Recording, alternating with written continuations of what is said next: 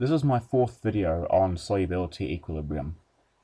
It's going to cover the points on the screen, and if you're not familiar with KS expressions and doing calculations with them, then you're going to want to watch some of the earlier ones, otherwise this one won't make sense.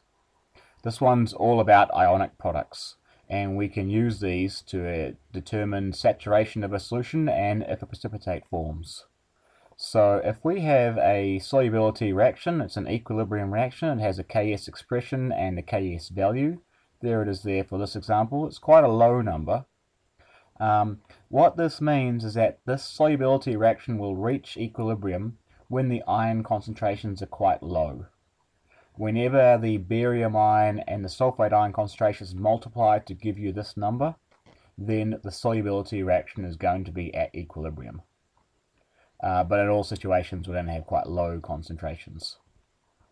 But when we use an ionic product, we use this to determine if the limit for these ions has either not been reached, has just been reached, or has been exceeded.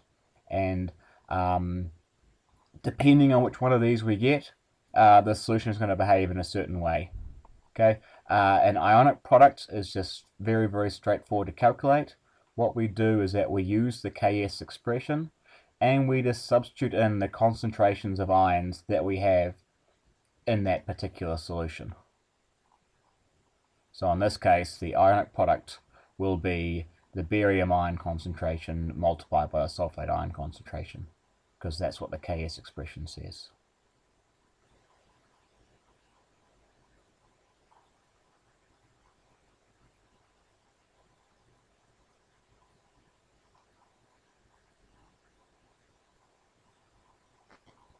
So when we work this out, there are three possible results. If we ever get an ionic product less than the Ks value, then our absolute limit for barium and sulfate ions in the solution has not yet been reached. That means we could add some more barium sulfate, and as a result of this, some of the salt will dissolve, and it would keep on dissolving until the barium and sulfate ion concentrations actually reach the equilibrium point. Another situation is that the ionic product may be equal to the Ks value. Then we've reached the absolute limit for those ions in the solution. They will stay in solution, but no more will dissolve. We say it's saturated. And the final one is that if the ionic product ever exceeds the Ks value, then the two concentrations of the ions are too high. They cannot stay in solution. The equilibrium shifts to the left, and we're going to get some salt forming as a precipitate. As a consequence of it shifting, the ion concentrations drop down until it reaches equilibrium. This can be achieved if we actually got a solution of barium nitrate perhaps and a solution of sodium sulfate. In doing so, we could get the barium ion concentration and the sulfate ion concentrations exceeding the ionic product, the Ks value limit. And if that's the case, they will form a precipitate of barium sulfate.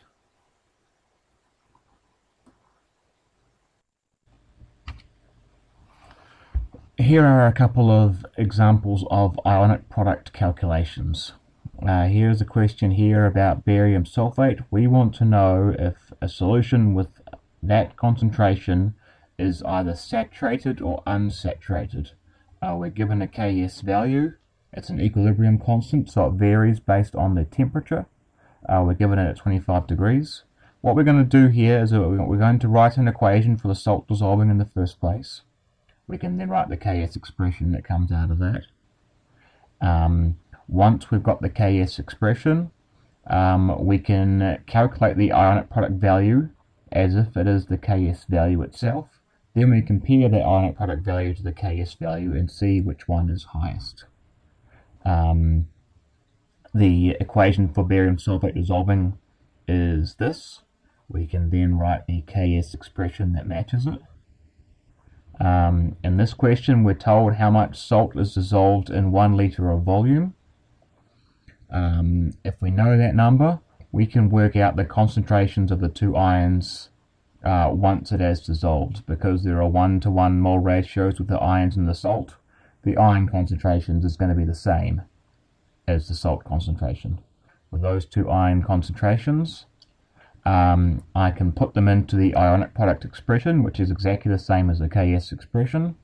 So replace the square brackets with the actual values I have. The number I get is 4.9 times 10 to negative 6 squared, effectively.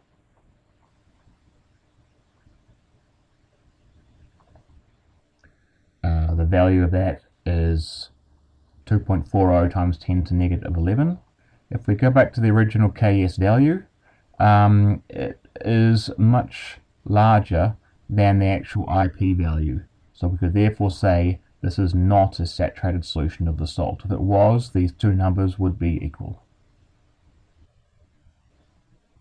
There's a second example here where we need to predict if a precipitate would form. Once again, we're going to write the equation for the salt dissolving, and we're going to write the Ks expression. It might seem strange writing the equation for the salt dissolving when we're predicting a precipitate, but we need this equation because it's what the Ks value relates to. We're going to ask ourselves whether or not this equation will go backwards or not. The two ion concentrations are given to us. We're told once they are mixed, those are the concentrations, so we can just put those concentrations directly into the IP expression, which is of course the same as a Ks expression. If we solve for the IP value, we should find that the IP in this case is going to be equal to 5.63 times 10 to negative 5. We compare the IP value to the Ks value that we were given. The IP value was much higher in this case. Because the IP is greater than Ks, a precipitate